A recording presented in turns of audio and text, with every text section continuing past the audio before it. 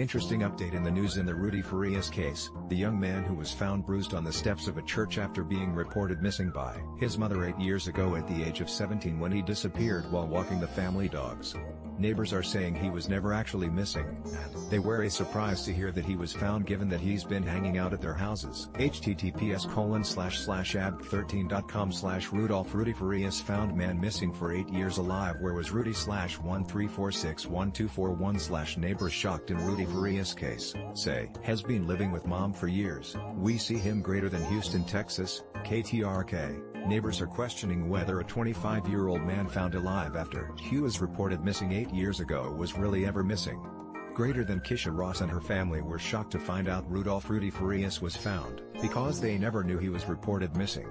Civil court records reveal his mother lives on the same street in Northeast Houston. Greater than he used to go main my garage, chill with my cousin, son, and daughter, Ross said. That boy has never been missing. Greater than laughing good times, Conley said. Greater than sometimes would go to the park by himself, Ross added. Greater than they know him as Dolph, short for his given name Rudolph. They said he goes to their home often, but they haven't seen him in the last few weeks. Greater than according to Houston police, on Thursday morning, someone called officers after a man was found sleeping outside of a church. The man had an item on him with a family member's identification, which is how police were able to contact mother. Greater than police identified the man as Rudy Farias, a man who was reported missing in 2015 when he was 17 years old. His mother reported him missing after she said he never returned back from a walk with his dogs.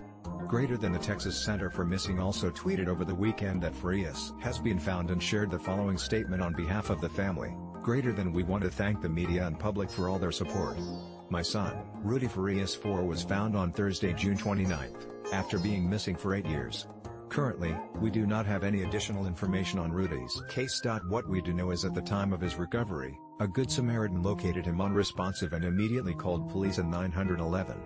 My son Rudy is receiving care. He needs to overcome his trauma, but at this time, he is nonverbal and not able to communicate with us.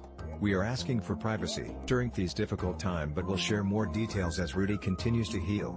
Greater than the chief of the Houston Fire Department told ABC 13 that Farias refused to be transported by ambulance, which his mother signed off on, and he was left in his family's care. Greater than Farias' mother shared pictures with Eyewitness News, claiming she brought her son to the hospital. She spoke to ABC 13's Brooke Taylor over the phone and told her she believed her son was people.